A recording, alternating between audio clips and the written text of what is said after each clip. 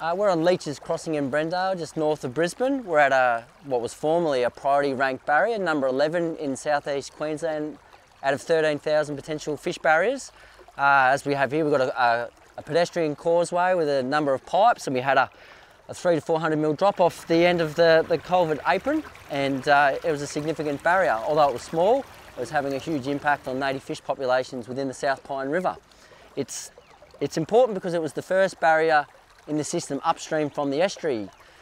Old fish undertake migrations throughout their life cycle to reach feeding grounds or breeding grounds, but it's particularly important for those diadromous fish species, those migratory ones which spawn in the estuary, and then the juveniles migrate up to fresh water. So the barriers stop that migration, and that reduces fish populations. And we're talking some of the most important fish species in Queensland. Really important recreational, commercial, indigenous fish species such as Australian bass, jungle perch, sea mullet, freshwater mullet and longfinned eels. So yesterday we came down, we put the Fishway trap in just to monitor fish numbers to see how many we're getting. And yeah, pleased to say that we're getting good numbers. We got 1,200 fish yesterday come through, and the majority of them are juvenile fish, little sea mullet 28 millimetres long up to about 40 millimetres long. And these fish are the weakest swimmers. They're not very good at negotiating high velocities, or they're not very good at jumping. Our fish, they're really, really lazy. They're not like Atlantic salmon that we see overseas where they jump up big waterfalls. Our fish need a rest in between. So that's what the Fishway is designed to do, is that we've got the little gaps in between the rocks where we've got a little bit of high velocity. The fish use their burst speed, which they use just for a very short duration. They go really fast in between the slot, and then they rest in the pool here where we've got a nice big resting area. They get their breath back, their energy reserves back, and then they use their burst speed to go through the slot again, and they reach the next pool. So it's like a set of underwater stairs each time. Yeah, sea mullet are extremely important fish species. They're culturally significant to Indigenous people. They're recreationally important and commercially important also. When the commercial guys catch them down in the beaches and in the estuaries, they process the whole fish. They use the eggs or the caviar that gets sent or exported overseas. The trunks or the fish, the whole parts of the fish that gets sent to Samoa and Tonga for food. Some of the fillets are remained in Australia for restaurants and fish and chip shops. The gut is used as fish bait. The heads is used as crab bait. So the whole fish is used. So it's a great sustainable success story. Well, the waterway is important not just to me, but we've got the people that use it and enjoy it as a recreation. We've got watering for livestock and that. And the project itself, I think, has really improved what's happening with the fish and stuff. There's more fish than I knew here.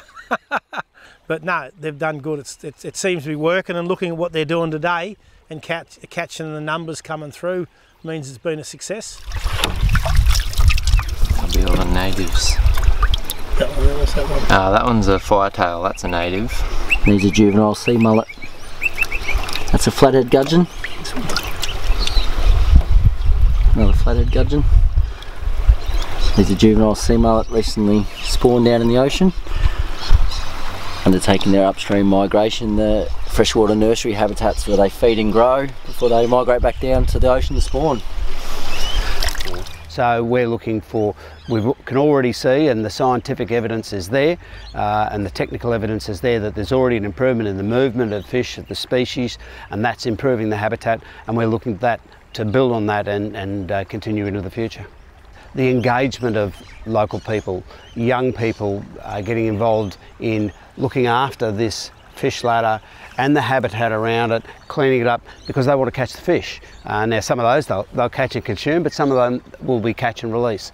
So when you find someone you can work with and you do a project like this and it works well and it's trouble-free and you get this benefit, well, you'd be mad not to look to replicate that. So that's what we'll be looking to do.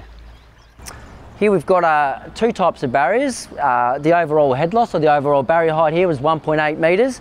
We had two issues. We had a 50 metre long culvert with half a metre fall through the culvert. So we had a velocity issue. When the water flowed through the culvert, the velocity was too fast, nowhere for fish to rest. And then off the apron down here, we had a 1.3 metre drop, vertical drop straight off the apron, and we had a water surface drop barrier where fish couldn't jump up. So two different fishway designs to get fish past this barrier. We have a rock ramp fishway, 16 ridges at 80 mil drops each ridge, so fish go in between the gaps between the rock, get up into the pool, have a rest. And then through this long culvert here, we've got what's called a horizontal culvert baffle fishway, where basically we pour in situ these horizontal baffles. They've got a small slot. We've got a low flow slot in the middle, a high flow slot on the outside. The reason we've gone with this through the culvert is we're in a highly urbanised area, built up area. We've got a main road here, and we couldn't put anything in. We couldn't back the water all the way through the culvert, so we had to put in these low baffles which can still convey water, convey debris down the waterway, not cause any flood issues. And so far the results have been terrific, with 2,500 fish coming through the fishway in one day. That's a invasive pest fish, tilapia. It's a bit unfortunate to get, but we get them in our urbanised streams in southeast Queensland. And these little fellas here, juvenile sea mullet. These guys are striped gudgeons. They're the adults, and this one here's the juvenile, which is only recently spawned down in the estuary too, and they undertake an upstream migration. Both the adults come back, and then the juveniles return to freshwater habitats. And alva, which is migrated 2,000 to 3,000 kilometres out from a trench between New Caledonia and Vanuatu. The adults go out there when they're over a metre long and they die, they spawn and die, and then the juveniles, such as this one, come back 2,000 to 3,000 kilometres back into our freshwater waterways. It's a fantastic story. It's really important that they have fishways to enable them to migrate up past the barriers. They're very susceptible to velocity barriers. Healthy waterways, it leads to a healthy land and healthy environment, and Aboriginal and Torres Strait Island people are closely connected to the land. It's like our mother, it meets all our needs. And well, sea mullet is an important part of Aboriginal and Torres Strait Islanders' diet, and in the Torres Strait we have a mullet blessing ceremony for babies in some of the islands. It's done by the elders, and they wipe the mullet over the body of the young baby for good health. Council were initially part of the Fishway prioritisation programme, which we were approached by Catchment Solutions to be part of, which looked at waterways across the whole of SEQ and started to try and figure out which one of those were the biggest barrier to fish passage and prioritise them, ranking them based on things like different distances from the saltwater, where they are in the catchment. From that we had a list of which this one came about, I think, 6th across the whole of SEQ, southeast Queensland. So then we started talking to Matt about potential projects within the Ipswich area, and this one was pretty high on our list, say 6th on the list overall. So we were keen to try and do something. Prior to the passage being built, this was a vertical drop weir here of about 2.4 metres, so just a solid concrete wall. Council gets a report card from Healthy Waterways every year, and one of the parameters they measure is native fish versus pest fish. We've opened up the waterway to more native fish, and a lot of those native fish need to be able to go up and down to be able to breed and to spawn successfully. So hopefully we'll see an increased number in our native fish species. So through the project I got to speak to about 3 or 4 different community groups that are kind of fish focused or fishing focused that I didn't even know existed. So I was able to build those connections with people like local stocking groups, community who come out here and fish. It got exposure on forums and things like that, and there was a groundswell of support, and that followed through to that. Because there was people interested in it, the politicians got interested in it. We actually had the mayor down here when we finished it, paddling in this bit here, rolled his trousers up and got in there and was putting fish in the water, which is something I could have never imagined for my projects. For the cost and the time frame that this was delivered, we've got projects that are half the size that take twice as long and cost 3 times as much. To have the guys with the know-how doing the design, the little bit of co-funding, and again their enthusiasm and will to see it happen, we were able to deliver something at a really, really good cost, great efficiency, and yeah, something that everyone really is happy to see in place. So overall, brilliant outcome. The head loss, or the barrier height, was 2.4 metres, so the fishway required 33 ridges at 80 mils to get fish up, and as you can see it's a dogleg fishway because we couldn't quite fit it in going straight down the waterway. We monitored this fishway last year and we got some terrific results. On average, we're getting 690 fish a day migrate up through the fishway. That couldn't have done it otherwise.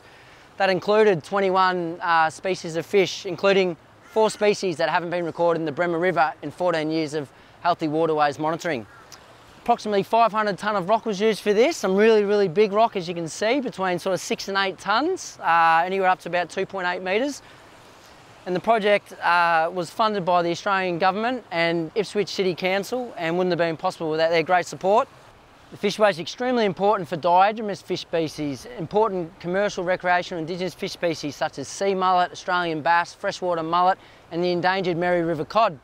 Conservation stockings have occurred in this catchment to bring the population back, so we're hoping that the Fishway will help reconnect habitats upstream and downstream and help safeguard that restricted population moving forward into the future, and also facilitate the upstream migration of Australian bass, which can only be good news for recreational anglers in the Bremer.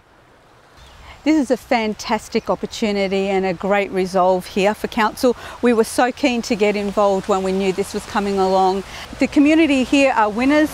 Not only are the fish the winners, but we are the winners at the end. Council has contributed to this project here at a very minimal cost. We've given some time and support to the teams that have been working on this project. It's been a win-win for everyone. We've counted nearly 200 fish per day. Just a magic outcome for everyone, the fish and for our residents.